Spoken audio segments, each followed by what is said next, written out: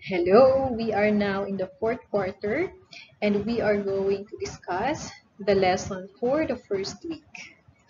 For the first part of our lesson, we will be discussing about the real life problems that can be solved by statistics. Before we start, us have a short activity. So I will be showing you jumbled letters and you are going to unscramble them to form the words related to our lesson for today. Here is our first word. What word will be formed when we unscramble these letters? The answer is statistics. Number two. How about this? So we have four letters.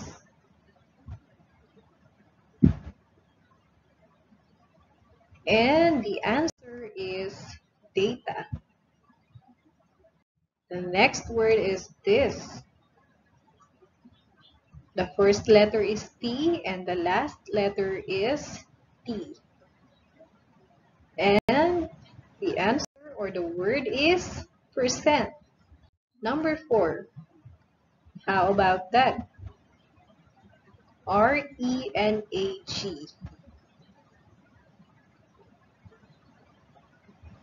Our fourth word is range. Did you get that?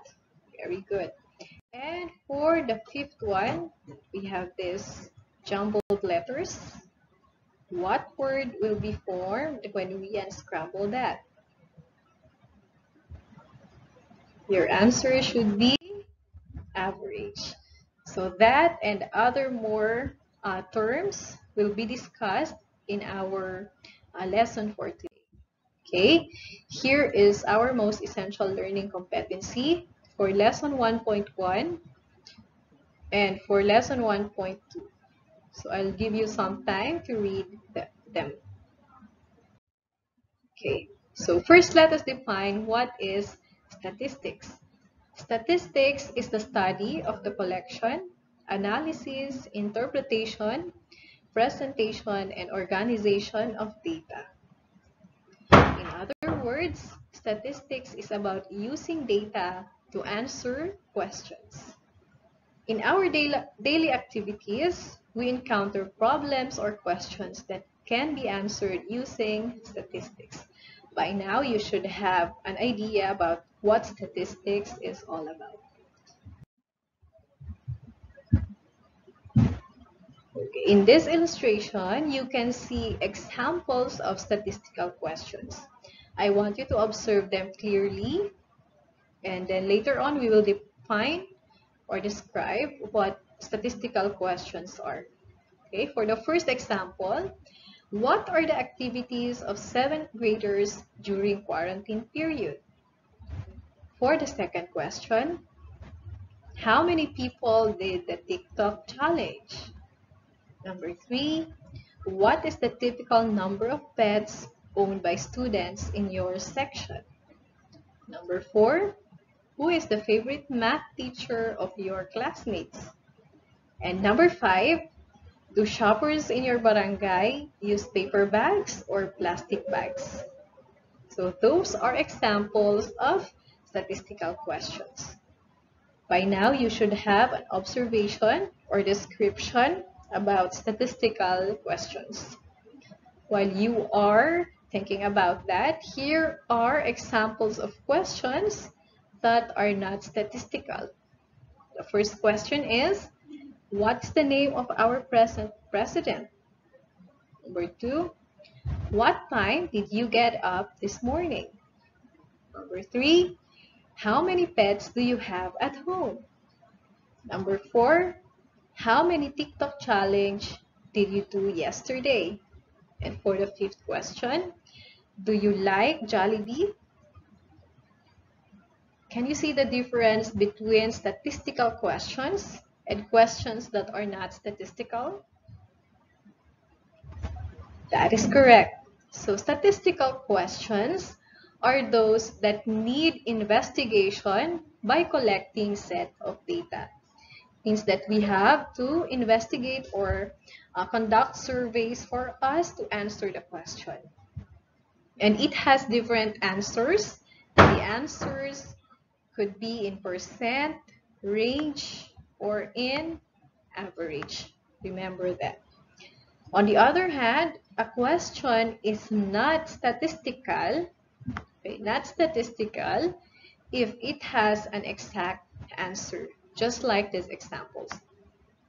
The exact answer for this is Rodrigo Duterte. Number 2, it depends. Okay, let's say 6 a.m. You woke up at 6 a.m. Number 3, you can just answer with numbers, right? So there is an exact an exact answer. But for this statistical questions, we have to ask people or we have to investigate before we can answer them. Okay, so that's the difference between the two. Okay, can you give other example of statistical questions? For that, I want you to type your answer in the comment section. Okay, and we will move on with the second part, which is the simple statistical instruments. These are what we use in order for us to collect data. First, let us define what is a statistical instrument.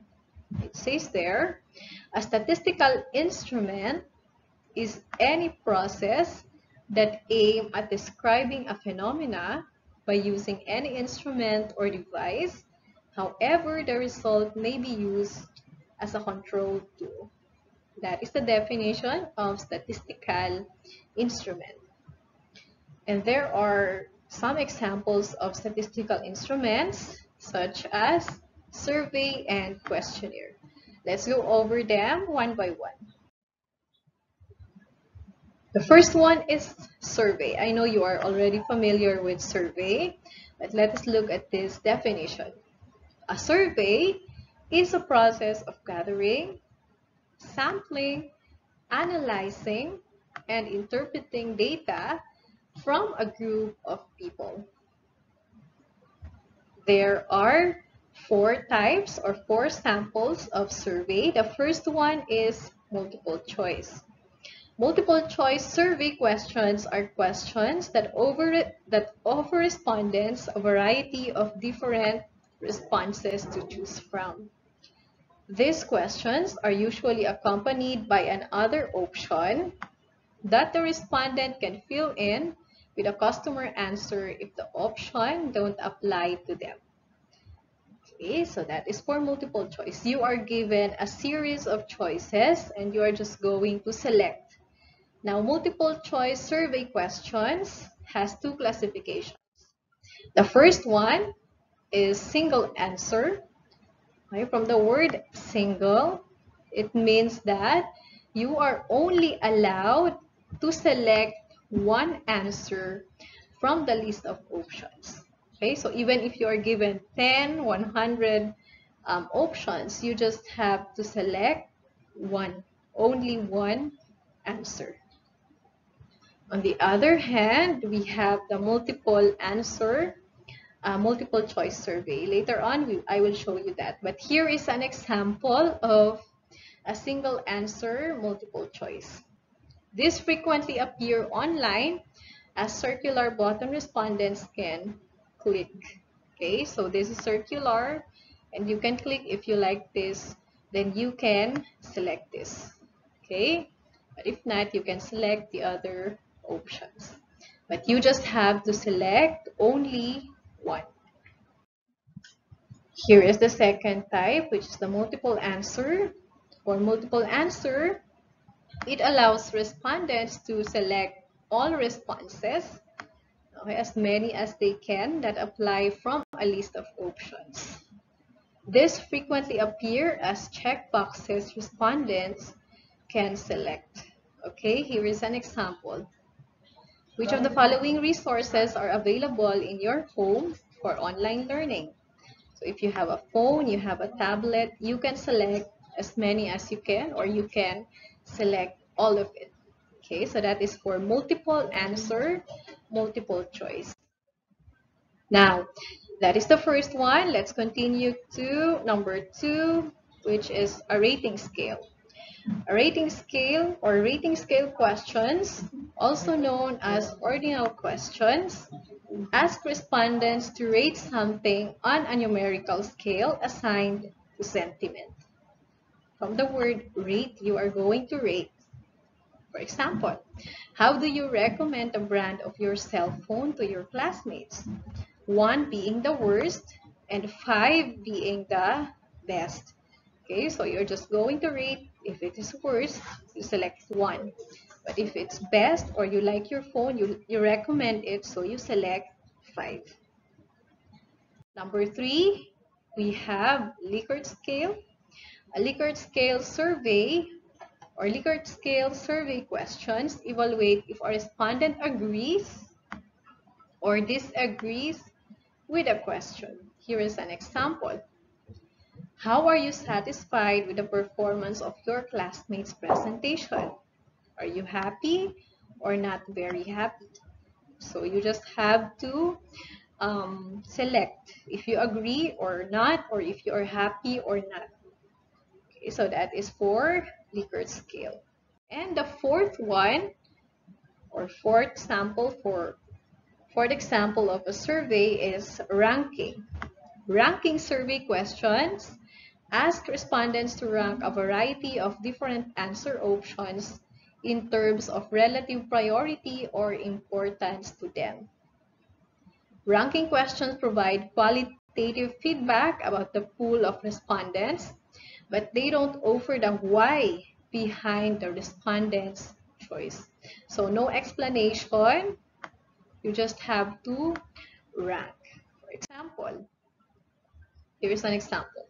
Rank the following subjects in order of preference. 1 being your favorite and 8 being your least favorite. So if your favorite subject is math, you just have to rank it as 1, and then your next favorite, you rank it as 2, and so on. So that is for the example of ranking.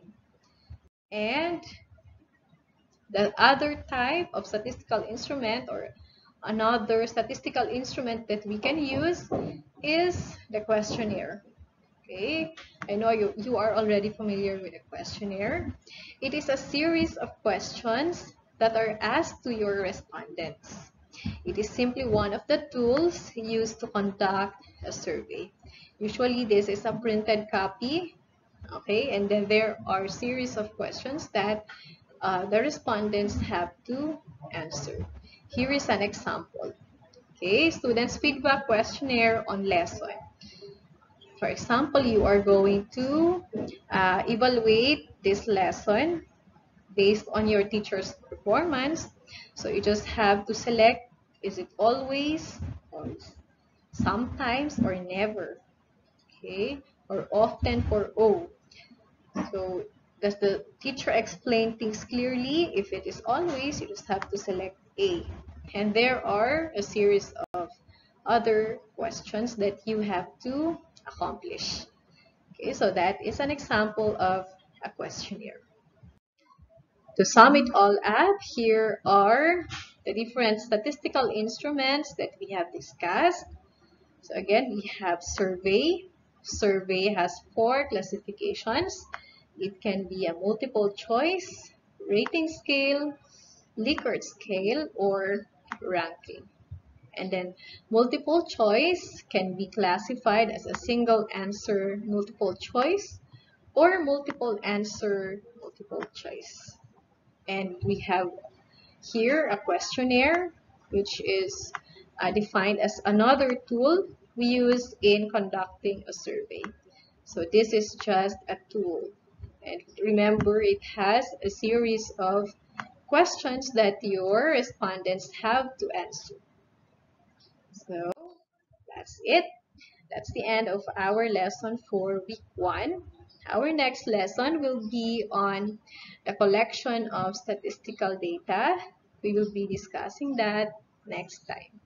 Thank you so much for listening. This is Mary Jane Palara. Thank you so much for listening. Bye.